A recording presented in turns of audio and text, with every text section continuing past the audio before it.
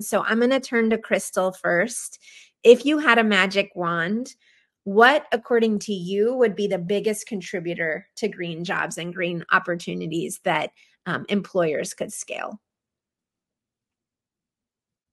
Yeah, I think, I'd love to have a magic wand, by the way. Tell me if anybody knows where to get one.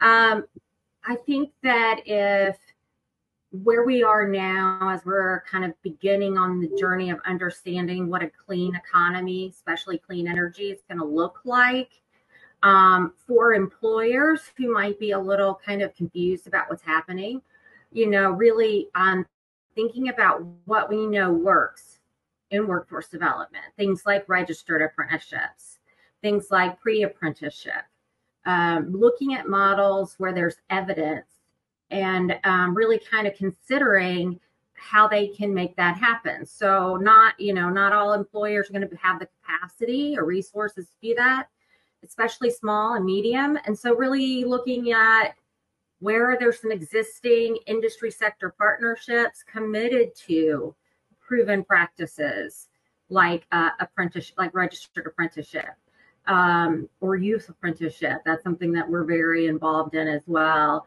So trying not to become overwhelmed by things that they don't know, by turning to things they do know, and building in and looking for those existing sector partnerships and ecosystems.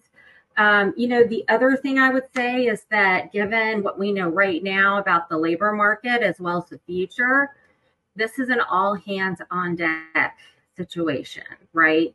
So we need workers from every walk of life who may have been left out of the equation before. They need to be part of the equation now if we're going to succeed and reach our national goals around climate change, as well as our economic goals, nationally and regionally. So, for employers to achieve their own goals, they're going to have to look at, really the whole of America, and understand where they're not pulling talent from, how they can invest in them, particularly those underrepresented communities, and how they can support them coming on board into the clean economy. So those would be kind of my initial kind of thoughts and takeaways as we look to scaling.